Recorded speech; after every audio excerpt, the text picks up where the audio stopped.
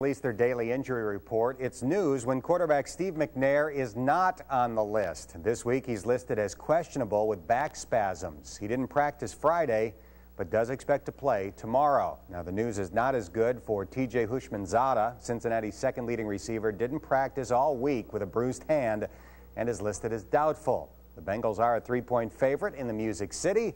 Here's Joe Danneman with your Saturday scoop on Sunday's game.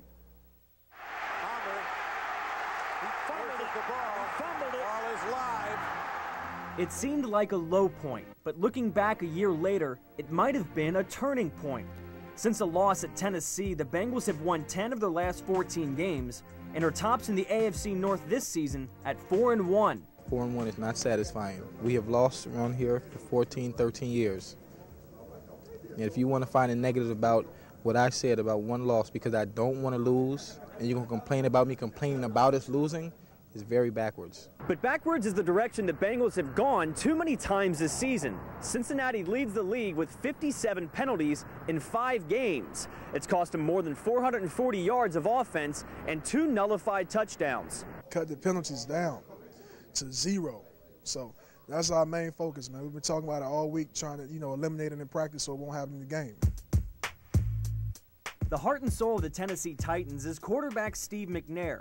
After missing 8 games last season, Air McNair is back and on pace for career highs in passing yards and touchdowns. He's very tough. He's very hard to tackle and bring down, and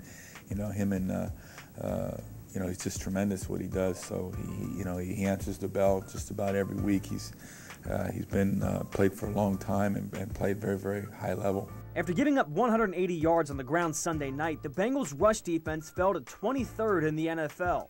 Tennessee running back Chris Brown rushed 32 times for 147 yards in his only game against Cincinnati. He's running that thing. He looks good.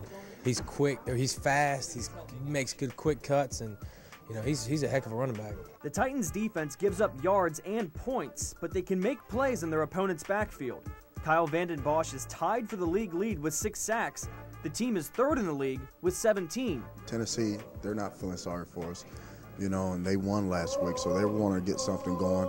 But at the same time, we want to go on another win streak, and it starts this week with Tennessee. From Paul Brown Stadium, Joe Danneman, Fox 19 Sports.